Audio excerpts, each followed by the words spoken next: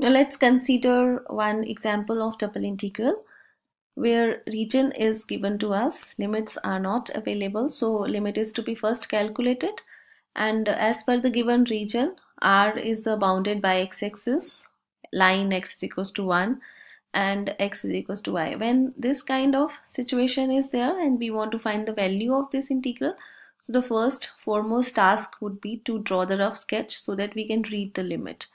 I'm first plotting is y equals x-axis means y equals to 0. So this is y equals to 0, right? And the next line is y is equals to x I want to plot. So y is equals to x is a line passing through origin and it exactly at the center of first quadrant and third quadrant. So here it is y equals to, I would say y equals to x or x is equals to y. This is the line, right? Now one more line is, that line is x is equals to 1. So I have plotted this one, I have plotted this one more line is there. So when I plot this line, this is x is equals to 1. So let me consider that so this is x is equals to 1. Now after drawing the diagram, we got that this is the boundary, which is, or you can say this is a region bounded by these three lines. The point of intersection are easily clear, that this is the x-axis and x is equals to y, so it is 0, 0 is this point, right? And this point is also one corner of the region where x is 1 and y is 0, so I can write this as a 1, 0. This is the point of intersection of x is equals to y, this line, and x is equals to 1. So if you plug in x here 1, you get y also 1. So 1, 1. So that are not very complicated calculation. It can be easily seen from the diagram and we can label it. Now this first task is done. Now the next task is to evaluate, and for that we need to read first limit from the diagram. I have decided to discuss both the cases in this question, and what I want, all of you should figure out that how we can read, so that whenever evaluation is to be done, you can take your decision to go in any side.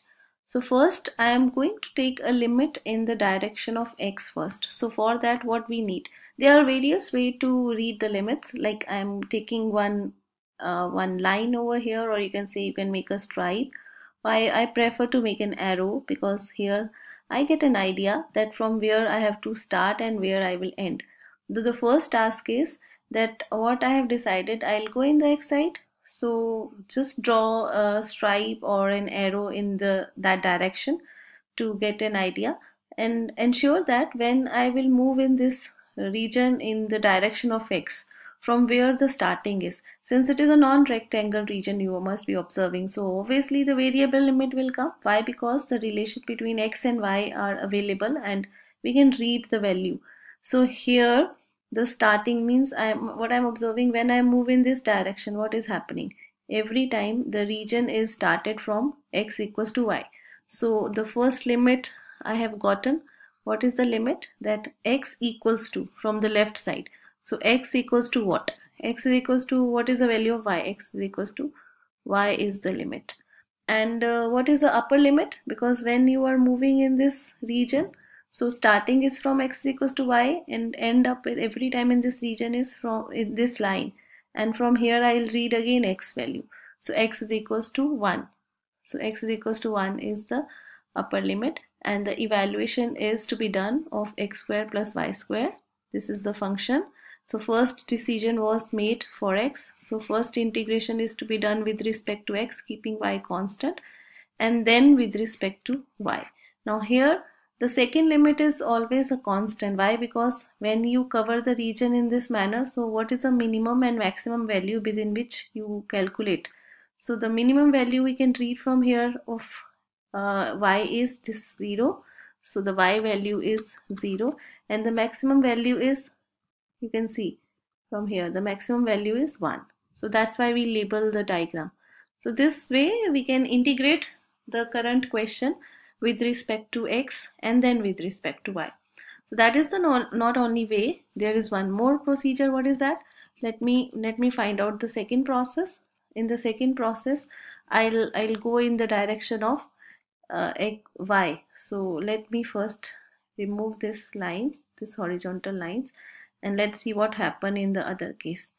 In the other case, I'm taking the horizontal vertical line. So for that, I always prefer to make an arrow in the upper side. It means I get one idea that if I want to go in the y side, means vertically, if I want to move first, so every time the starting is from in this region from where it is started. Every time the starting of this region is y equals to 0. So I got the first limit, and what is that first limit?